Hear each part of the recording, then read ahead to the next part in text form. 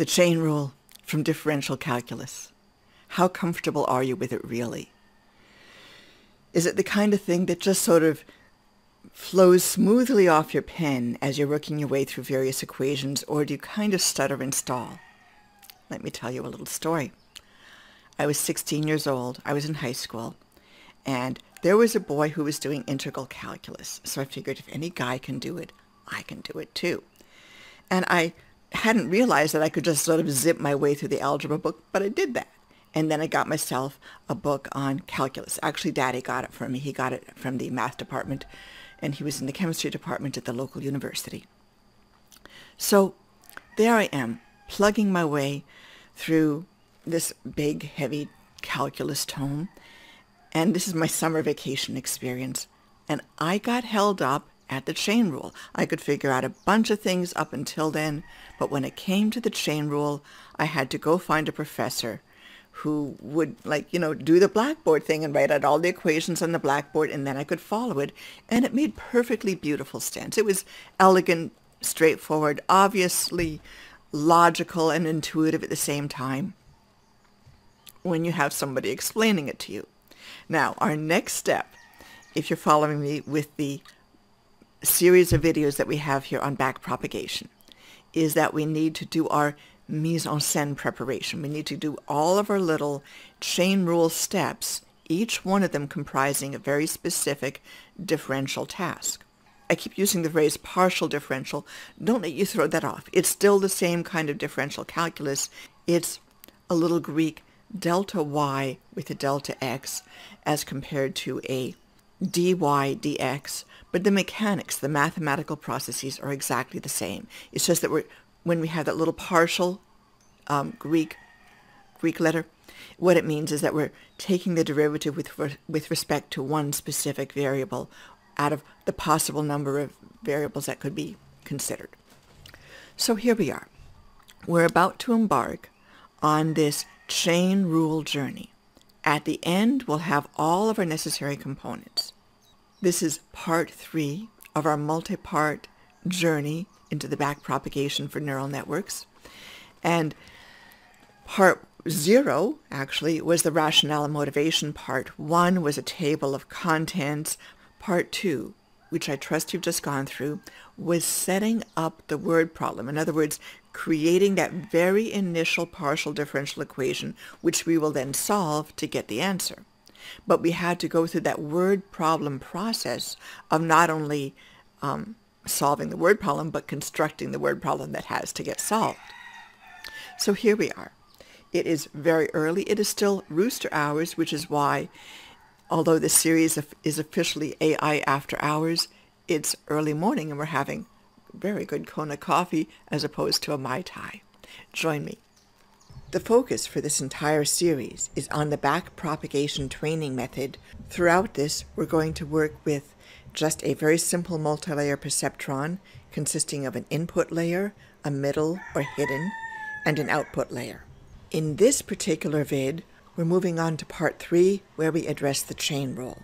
In the previous vid, we introduced the notion of dependency. That is, we were going to take the partial derivative of the sum squared error, that's SSE, with respect to a specific connection weight. The key insight that we obtained in that last vid was that we needed to introduce a differentiable transfer function into computing the outputs of our neural network process. This is the insight that Paul Werbus made and applied to neural networks in his Harvard PhD dissertation in 1974.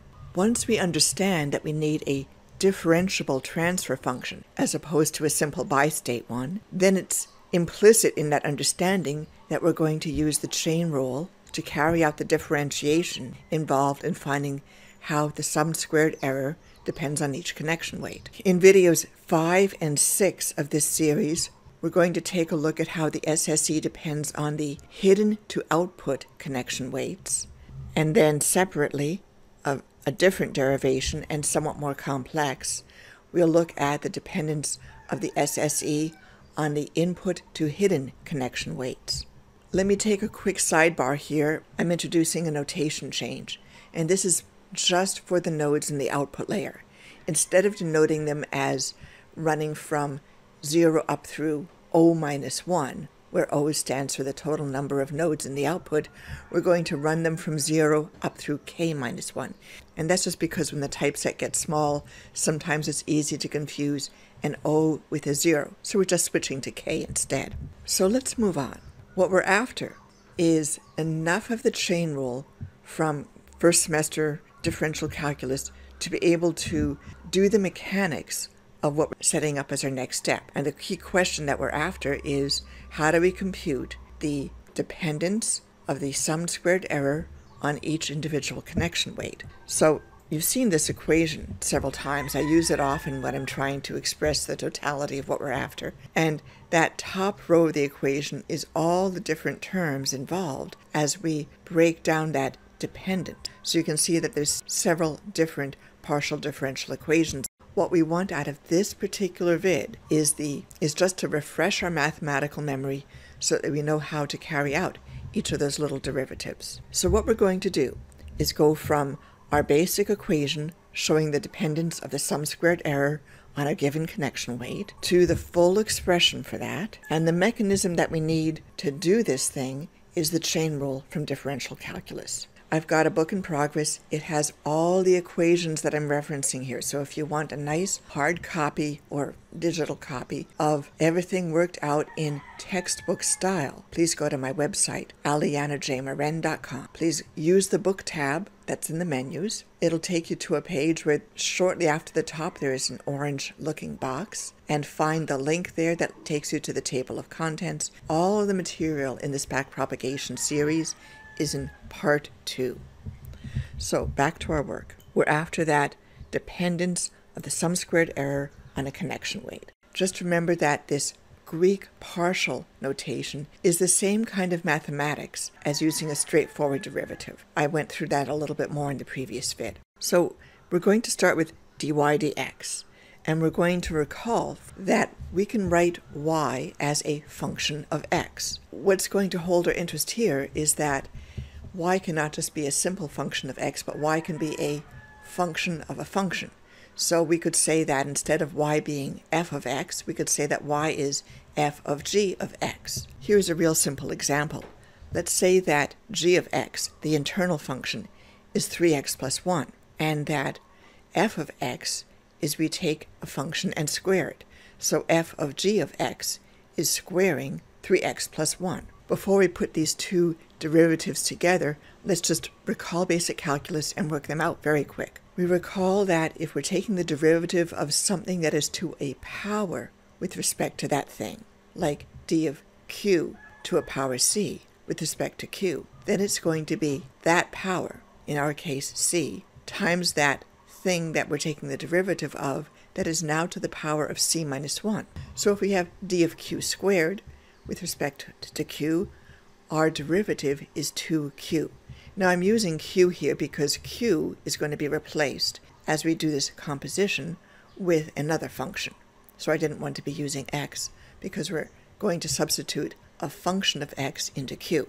On the right side here, let's say that we have the derivative of something multiplying our variable x plus another term, and we're taking the derivative of that with respect to x. When we do that, we drop the scalar additive term because it's not a function of x. And then we take a look at dA of x dx, and that's just a. In other words, a is a slope of the line. So here in the example, when we have our internal function being 3x plus 1, the derivative of that with respect to x is 3. Now we compose these. We're going to have the original dy dx, and it is the derivative of a function of x. And when we apply the chain rule, what we do is we split that composed expression into two parts.